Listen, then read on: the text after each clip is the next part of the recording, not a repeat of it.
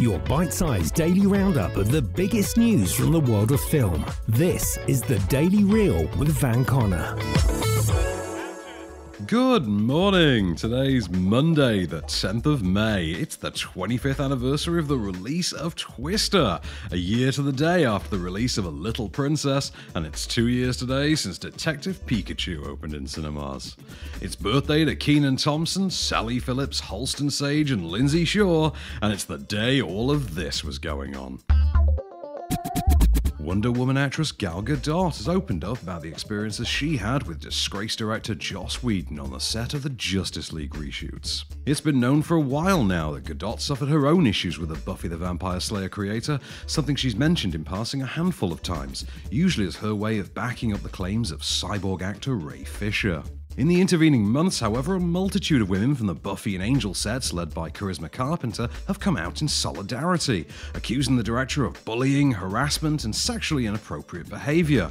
Whedon has, through a spokesperson, denied everything. Gadot worked with Whedon in 2017, after a family tragedy drove original Justice League director Zack Snyder to step down from the project. Whedon, the director of Marvel's The Avengers and its sequel Avengers Age of Ultron, was then brought in to do reshoots and to make changes in order to make the film more broadly appealing for the studio. The Israeli-born Gadot recently sat down with N12, a TV channel in her home country, that asked about her experience with Whedon following the latest round of allegations.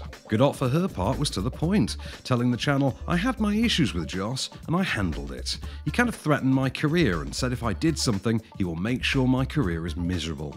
I took care of it on the spot." Gal Gadot can next be seen in Netflix's espionage thriller Red Notice, opposite Ryan Reynolds and Dwayne Johnson, out later this year. Have you never met a man before? But what about your father? I had no father. My mother sculpted me from clay, and I was brought to life by Zeus. Well, that's neat. Actor and comedian Jim Carrey has bought one of his co-workers a car. Most workplaces show their appreciation to their staff with the odd pizza party here and there, but evidently film sets are a little different. As such, Carrey decided to reward the hard work of the Sonic the Hedgehog 2 crew with a free raffle to win a $40,000 Chevy Blazer RS. The brand new motor was reportedly won on Friday morning by one of the grips. Sonic the Hedgehog 2, meanwhile, is set to wrap up filming shortly, and will see the return of Ben Schwartz's eponymous Blue Blur, along with human co-stars James Marsden, Tika Sumpter, and Carrey's evil Dr. Robotnik. The sequel's also been confirmed to see the full introduction of Sonic's iconic best friend Miles Tails Prower, introduced in the first film's post-credit sequence, as well as longtime frenemy Knuckles the Echidna. The sequel will again be directed by Jeff Fowler and is set to speed into cinemas on the 8th of April next year.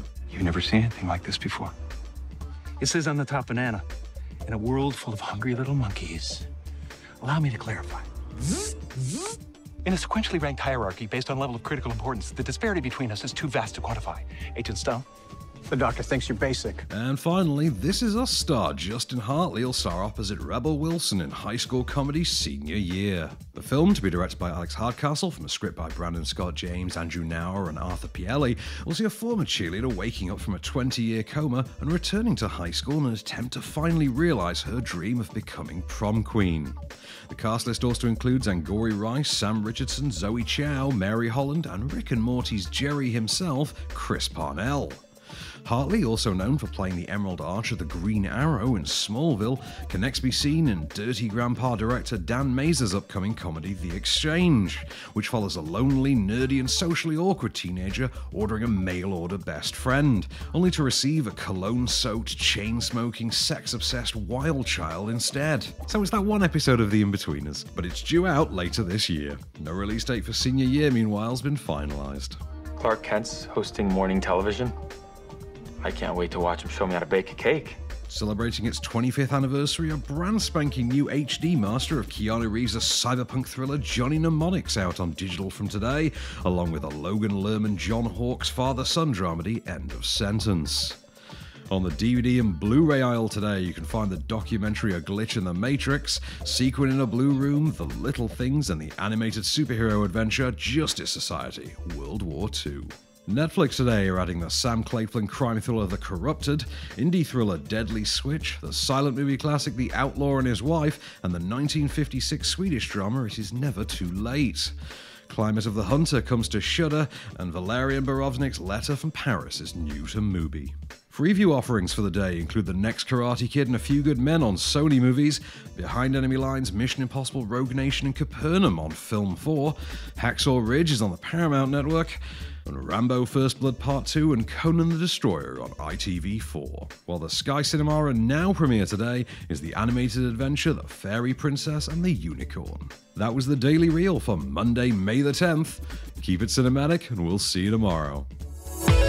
The Daily Reel is a Candystore production, presented by Van Connor and written by Calvin Prickett. All information is correct at the time of writing, and source links are in the description for each episode. Don't forget to rate, review and subscribe on all good podcast platforms, or ask Alexa to install the Daily Reel skill for your morning flash briefing.